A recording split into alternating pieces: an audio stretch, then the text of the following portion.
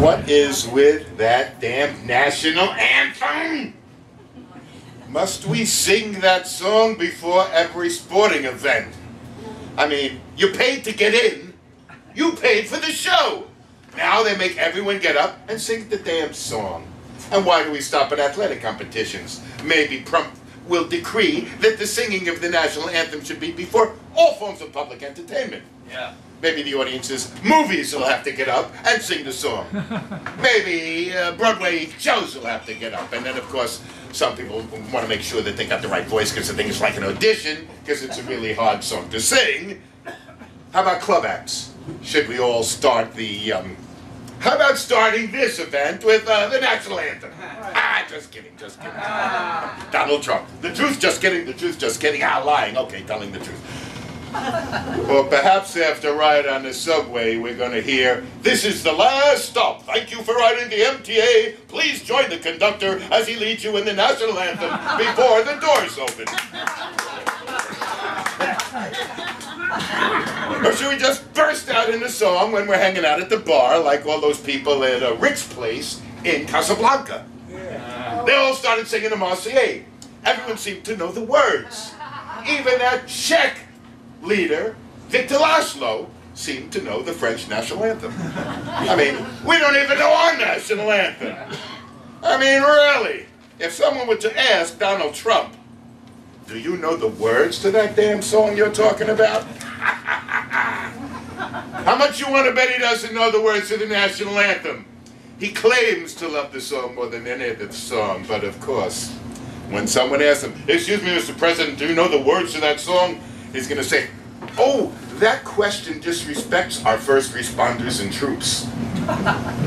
That's my new alibi. If anyone says, "Hey, what the fuck are you doing?" "Hey, don't disrespect our troops and first responders." "Oh, okay."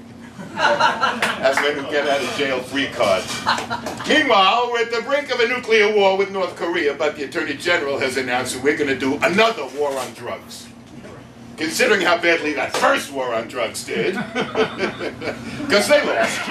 They lost. I remember going to Times Square where we all celebrated the end of that drug war. We smoked a J and we danced, we kissed that nurse, you know. She gave us some down, you know, I remember it.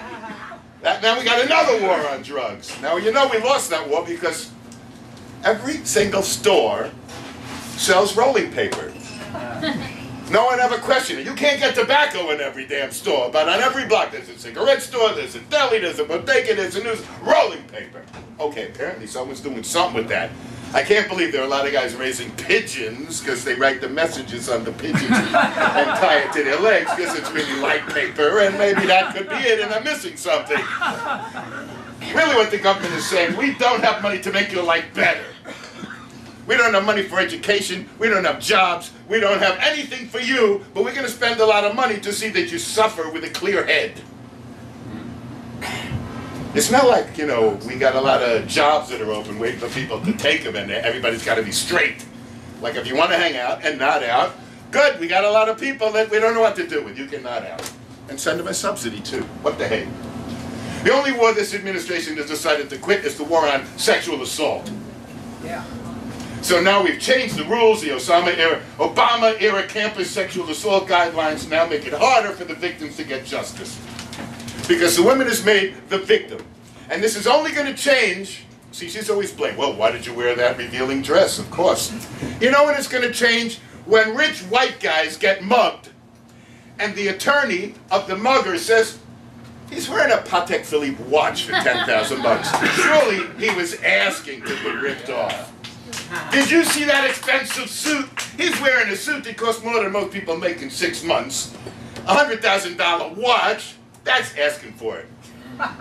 Then the victim's attorney will get witnesses who said, you know, I've seen him buy rounds of drinks before. He's been known to give money out. I once saw him give money to a homeless person. Ah, so he's got a history of giving out money. What do you think? So this really wasn't a mugging. Perhaps this was just consensual, rough philanthropy.